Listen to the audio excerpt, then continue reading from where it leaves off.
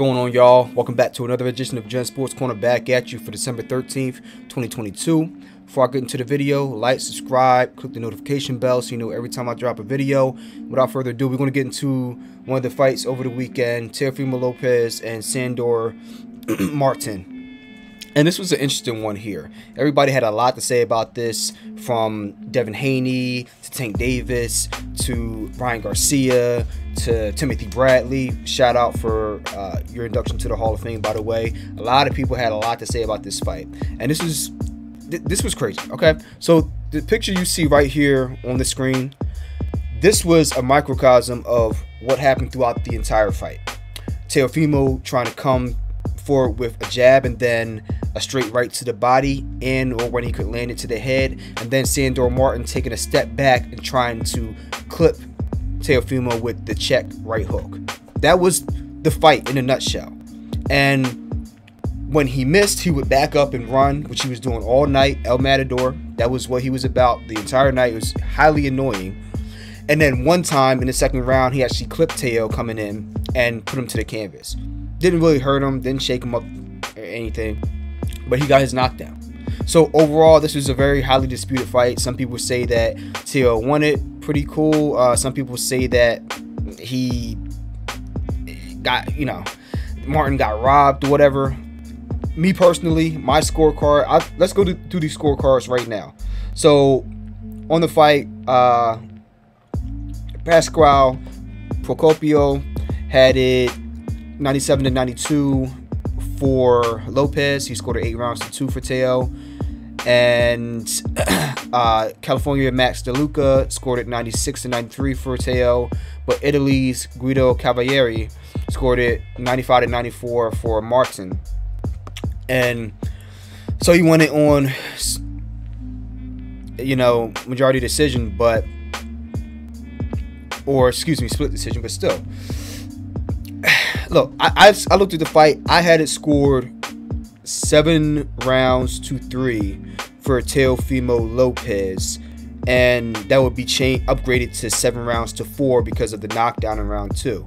But outside of round 2, and then there were 2 other rounds that I thought Martin won, I don't really see what he really did in the fight.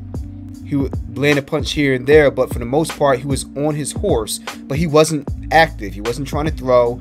When Teo would come in, throw the 1-2, he'd get out the way, and then he wouldn't try to crack back. No, he'd just circle around and run around. That's not boxing. I don't respect that as somebody who's a martial artist. I don't respect that as somebody who's judging a fight. I'm looking at the aggressor. Was Teo effective at all times? No. But there was more than his fair share of times where he landed the straight right to the body, did some good body work. And I thought overall he was more active and landed more punches, even though he was missing punches, right? You're whiffing on punches, but you're still landing a fair amount of punches. So I just don't see where Sandor did enough to even tie in the fight. Like I said, he had his spots, but look, we're not giving participation prizes. That's just me. Okay, so that's the way I had the fight score. So looking here at CompuBox, unofficially, Teo got credited for landing 20 more punches overall, 97 to Sandor's 77. And then looking at the fight, even the punches that Sandor was landing, he wasn't effective. He wasn't shaking them up. The ones that Teo were landing were having more of an effect than Sandor. Okay. That being said, after the fight, there was a little back and forth with Sandor Martin and Teo. Sandor was like, you didn't win the fight. I won the fight. And, they're going back and forth. Teo was like, you were running all night, which was true. However, what I noticed, Teofimo Lopez did not look like he had the power at 140 like he had at 135. Oh, also here, Sandor Martin said, I clearly won the fight because the ref didn't count a knockdown. Now, that knockdown in round 7 of 10, Teo was coming in to try and land a punch, and Sandor Martin threw I believe it was a right hook, and to me, he hit on the back of the head and hooked around the back of the head. So to me, I did not count that as a knockdown. That's a legal knockdown. Okay. First knockdown, that was clean. Boom, right off the top of the dome. check right hook, beautiful. That second one, I didn't think that was a legal shot, so I did not count that as a knockdown, even though I thought that Sandor Martin won the round. So I gave it a 10-9 round instead of a 10-8 round. All right. But one thing that was interesting, like I said, I don't think that Teo has the power at 140, and that's something that Sandor Martin mentioned as well. He said, look, he said, no, he don't have the power. During an interview with boxingnews.com, he don't have the power for 140. And Martin, he don't really punch that hard, and he still was able to knock Teo down in that second round with his check right hook. So Teo's talking about he wants to go and fight Roger Prograis, 28-1, 24 KOs. Look at the KO rate. WBC light welterweight champion at 140, 28-1, 24 KOs. Well, Prograis is going to blow him out the water, and that's something that in an interview recently with, I don't know, it was FightHype.com, Timothy Bradley, again, shout out for making the Hall of Fame. They were asking him about that fight, and he said before the fight there was something in his conversation with Teo where he was like, this isn't the same guy. This is not the same Teofimo Lopez that we saw that beat, whether you want to say he was injured or not, Vasily Lomachenko. The same guy that was bombing people out the ring at 135. This is not the same fighter. All right? He's only 25 years old, which is crazy. Like, the trajectory that his career has taken is just, it's wild. Like, the peaks and the valleys. Right? So, he said, yo, I talked to this brother, and I didn't, there were things about him where I'm like, there's something that he's lacking right now that he had before. And after the fight, when asked about what do you think about Prograis and Lopez, he like, yo, you not ready for him. I'm paraphrasing, but he said you not ready for Prograis. And I agree, Prograis would knock Teo out. I've seen clear regression in Teofimo Lopez since that George Kambosos Jr. loss. Clear regression. All right. Now you look at who the champions are at their respective weight classes, and you see at lightweight, Devin Haney, undisputed champion, all the belts. 140, you have Prograis as the WBC champion, and then Josh Taylor has the WBO in the ring. Alberto Puello has the WBA, and then IBF is vacant. He don't need no parts of Prograis. Josh Taylor, again, he's another guy I don't think that Teo's going to beat. All right, Puello, I don't know much about, but Prograis and Taylor, they get you up out of there, in my opinion. So, and then if you go down to lightweight, you're not beating Devin Haney. And if Devin Haney, for whatever reason, decides to come up to 140, which you can always do, again, you're not ready for an even heavier Devin Haney, who has better boxing skills and better defense. You're in a world of trouble. So I don't know where he goes from here. All right, you look at this resume. Nakatani, great win, unanimous decision. Nakatani, very, very tough fighter at 135. Then Richard Kami, again, another very tough fighter, knocked him out in 2 rounds. That was a big win for him to get that IBF title from Richard Kami in 2019. And then he goes and faces Vasily Lomachenko next and beats him for WBA and I believe, what was it, the WBO? Yeah, and the ring lightweight championships. He's sitting on cloud 9. He's in heaven right now. All right, and then you go face George Kambosos a year later. Now, mind you, Teo had like a lot of COVID-19 complications that year going into that fight, right? Because we didn't know about COVID-19 in December 14th of 2019. It was, China knew about it, but we hadn't even heard of it. So it was unforeseen, right?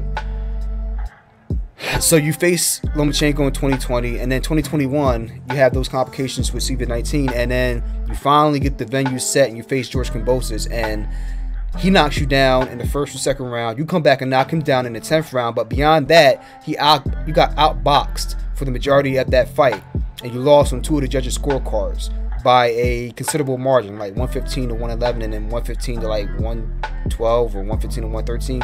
It was clear that Kambosos won that fight, and since that fight, he hasn't been the same guy. Here's an article from Devin Haney, and this is a perfect picture of what the fight looked like between Kambosos and Lopez. And he said Kambosos ruined Teo, and he'll never be the same again. And when asked about this, Timothy Bradley said, "Yo, there might be something to that." right? So everybody sees it. Even some of these other boxers also echo. Now, whether they thought Teo won or lost, I didn't read that far into what their takes were on it. But something that they all seem to say as a consensus is that he didn't show me a whole lot. He did not show me a whole lot. And I think in all their heads, including Haney, which he's put on record, he hasn't been the same guy since losing to Kambosos Jr. All right, so I don't know where he's headed. Let me know what you guys think in the comments below. What do you think is next for Teo? He asked in the corner to his corner guys. He said, "Do I still got?" If that doesn't tell you everything, I couldn't say. I don't know. Siri, don't worry about it, okay? Even Siri's asking, like, I don't know what to say. All right, even Siri doesn't know. Let me know what you guys think about that. So, taking that and segueing over to Haney, now reading this article on Boxing Scene, I wonder if there's some posturing going on in terms of getting this fight done with Lomachenko, because you have Ramadan coming up next year around the time where Haney wants to fight. He wants to fight before it, right? So you have Ramadan taking place from March 22nd to April 21st. Shout out to all my Muslims.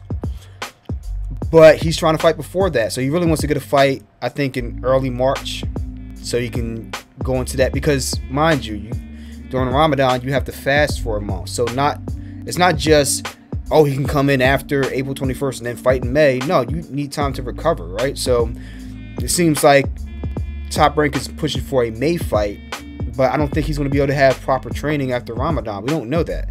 So, and he has weight struggles at 135, and he's considered moving up to 140. So, look, he's going to fast for a month. He's going to be just shoveling food down his mouth once Ramadan's over. So, it's going to be a little bit problematic to make 135 after that fast. And, I don't blame him. So, I don't know. I don't want to see this fight. I don't know why it's a problem to have the fight in March. Right, it's December now. You've already made it known you're going to have the fight. You have December, 1 month, January, February, March. You have 4 months from now. Why is March an issue? Do they not have the purse bid? Do they not have the venue? I don't know what the issue is here. Top Rank declined to comment here. So I don't see where this would be Devin Haney's issue. Just make the fight. I mean, Devin Haney, come on now. You're talking about a guy who traveled to Australia 2 times to fight George Kambosos Jr. The first time where he got the belts, and the second time, really, I mean, as the undisputed champion, why should he have to go on the road again? But he did so. And even with all the issues trying to get his dad in the country, still went down there and whooped that ass.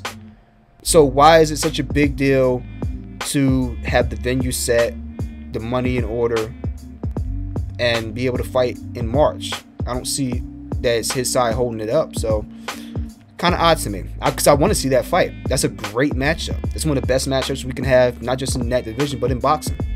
We can settle once and for all who's the best out of the two, Loma or Devin, or the up and coming lion Devin Haney, who is the current undisputed champion. So that's what it is. Let me know what you guys think in the comments below. I'm also going to be talking about the Terrence Crawford fight that happened over the weekend. I want to share my thoughts on that, because we want to know when the hell him and Spencer are going to fight, if ever. But, that's neither here nor there. Leave a like, drop a comment, and I'll catch you on the next video. Deuces.